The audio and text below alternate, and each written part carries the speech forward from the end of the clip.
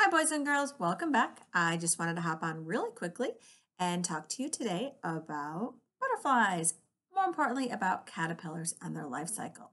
So, I posted two videos on my lesson plan. The first one is called Butterflies, it's a brain pop video, and it has and shows you the life cycle of a caterpillar. This video here is just to talk to you briefly about what's in store for this week. And it's going to be really short, not too long. And we're going to talk about the life cycle of a butterfly, how it starts as an egg, and then the egg hatches and it comes out as a larva. Now, the larva that we normally see, we normally call it, more importantly, a caterpillar. So it goes from an egg to a caterpillar and then into a chrysalis, or sometimes you hear it called a pupa, or we call it sometimes a cocoon, and then into a butterfly. And then it flies away and starts the cycle all over again. And as you've heard me talk before, a cycle is one of those things that keeps going and going and going and going, and it never really stops. If it would stop, it wouldn't be a cycle. It would just stop and it only happen one time. A cycle is something that is continuous and keeps happening over and over again. Now, if you saw my post on Class Dojo or if you saw my post on Twitter, I had butterflies all over my face. That is because, boys and girls, I have butterflies. No, let me rephrase that. I have caterpillars that over the next few days will be turning into chrysalises or pupas or cocoons, and hopefully will turn into some really pretty butterflies and we'll be able to let them loose in my backyard. So we will be setting some and watching some caterpillars turn into cocoons, and I'll take pictures of them and post them on Class Dojo and on Twitter and our Fanny Fitzgerald Facebook page so you can watch them. And then we will watch them turn into butterflies. Now, next week's lesson, we'll learn a little bit more about butterflies and how butterflies survive and what they do. But this week, I just wanted to just hop on really quickly and talk about caterpillars. Now, the jar that I have them in, I actually did not go out and catch these because it's really hard. It's a little bit early in the season to go out and find caterpillars. They've just started to start coming out. I know out in the front of my house, I have what I call tent worms. They're those ones that you see up in the trees. I don't like them. They're nasty. That make they look like spider webs, and they have the big web casings that you find in the trees. You usually find them in fruit trees like crabapple trees and things like that. And they're the black, long caterpillars and then have the yellow stripe down the side. Now, caterpillars can come in all different shapes and sizes. They can look more like worms. They can be really tiny. They can be really long and thin. They can be fat. It just all depends. They can have, they can be smooth. They can be fuzzy. They can be spiky. The most important thing is, though, is to leave caterpillars where they are and to not pick them up because they have an oil or something on their skin that can be poisonous to animals. That's why they are the way they are. And they warn predators off and away from them. So you want to make sure that you kind of leave the caterpillars where you find them and you're not picking them up. And if you do pick them up, you need to go inside and wash your hands because you don't want those oils on. They can make your skin itch and blister. Some of them are very poisonous to the touch, and you don't want to get that on your skin.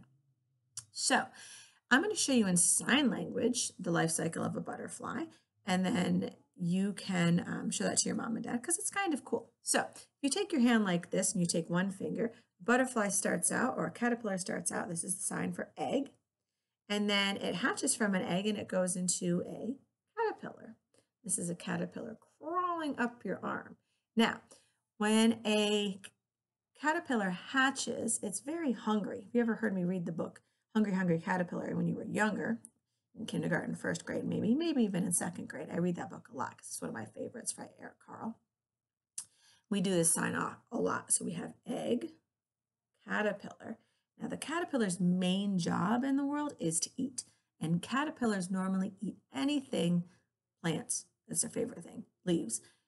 So they might ruin your mom and dad's flower garden because that's what they like to eat, is eat and eat and eat, because that's their main job. They need to get big because they undergo a huge metamorphic transformation to change from a caterpillar into a butterfly. Their whole body changes. They have to grow wings, they have to turn into this chrysalis, and that takes a lot of energy. So they need to get big and fat in order to undergo that change. Their whole body changes, so they need to get as much food stored up inside to undergo that change. So they eat a lot when they are a caterpillar. They just keep eating and eating and eating and eating and eating and growing and getting fat so they can undergo that change. So they go from egg to caterpillar. And when they're a caterpillar, they eat and eat and eat and eat. That's their main job in this world, is to eat. So they can get big and fat so they can change into a cocoon. This is the symbol for a cocoon. So egg, caterpillar, cocoon, or chrysalis, whichever you want to call it, or pupa, that's what you can call it. So egg, caterpillar, cocoon, and it stays as a cocoon. It can go anywhere from 5 to 10 days, might be even a couple weeks. It just depends on how long the transformation stays and takes place. And then when it comes out of its cocoon, this is butterfly. Okay, so one more time, we have egg, caterpillar, which eats a lot, cocoon, and then butterfly.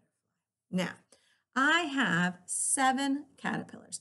Now, in my jar, there is not any leaves. They actually came, when I got them, they came with caterpillar food, specifically designed for these caterpillars to eat. So I don't have to feed them at all. There's enough food in there for the caterpillars to eat and sustain themselves and grow. When I got them, they were only probably about maybe 3, maybe 4 millimeters long. Since that time, they've gotten huge. So I'm going to show you. Now, inside the jar, you will see it looks like webbing.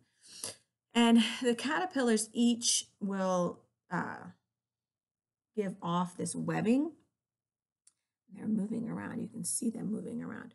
They'll give off this webbing. And there's 7 healthy caterpillars in here, and they've grown quite a bit. You can see them moving around in there.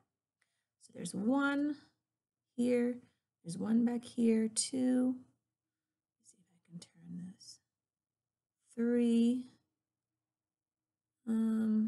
4, 5. There's 1 here, 6. Then there's 1 guy on the ground that you can't see. He's right here, 7.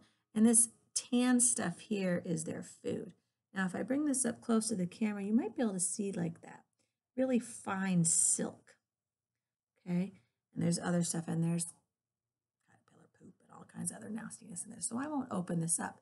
Now, what's going to happen in here, boys and girls, is once the caterpillars get big, and they're starting to get really big, so I guess probably by the beginning of next week, they'll probably be big enough, because these guys came on Monday. They showed up in my mailbox, and they were very, very small, like I told you, probably the size of from here, from my finger, tip of my pinky, to maybe about my knuckle. They were very tiny. They were very tiny. And they've grown quite a bit. So what's going to happen is they're going to climb to the top, and there's fabric right here. Can you see this fabric? There's fabric right here, and they're going to make a J. They're going to make a J.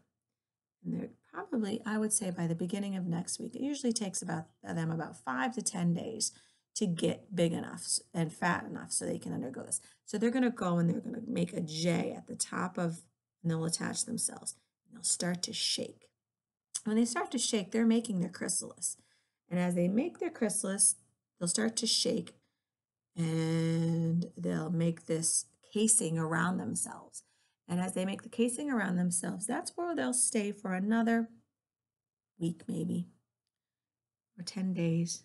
And then inside, when they're done, I'll take them out of this jar, and I have a butterfly house. And I will put them inside this butterfly house. Now, hold on, I'm going to open up this butterfly house. You might have remembered it from last year. So this butterfly house pops open, like so. And I will attach with a hook. There's a hook inside. I'll attach the hook up here, or to the side maybe. And there's a little door here that I can reach my hand up in. I'll put it up here, and I'll attach it by a hook. and that's where they'll stay. And then I have some sugar water and things like that, that the butterflies, when they hatch, they'll be able to dry their wings and they will be able to get drinks of water because they like sugar water. And I can put dried fruit in there or some fresh fruit in there for them to eat so they can get some nourishment.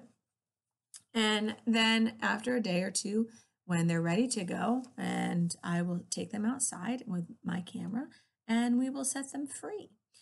So there's lots of things that are getting ready to hatch from the ground because it is springtime. So the flowers have become to bloom because it's springtime. And other animals are going to be coming out, and other insects. So an interesting fact, this is what it's going to look like. This is a painted lady butterfly. So this is what we're going to be seeing. And you'll notice some things we're going to talk about next week. The wings are symmetrical. Symmetrical means that they look the same on both sides. So here's, if this is the line of symmetry, the line that goes down the center, and we could fold it over, it would be the same on both sides. So it's an adaptation that butterflies have. There's a lot of different things that butterflies do to survive. And we're going to talk about that next week, about how a butterfly survives, because they don't live for very long, not at all. So we'll talk about that next week. We'll talk about the adaptations that butterflies have. Some butterflies, a monarch butterfly is poisonous. They're the really pretty, vibrant orange butterflies.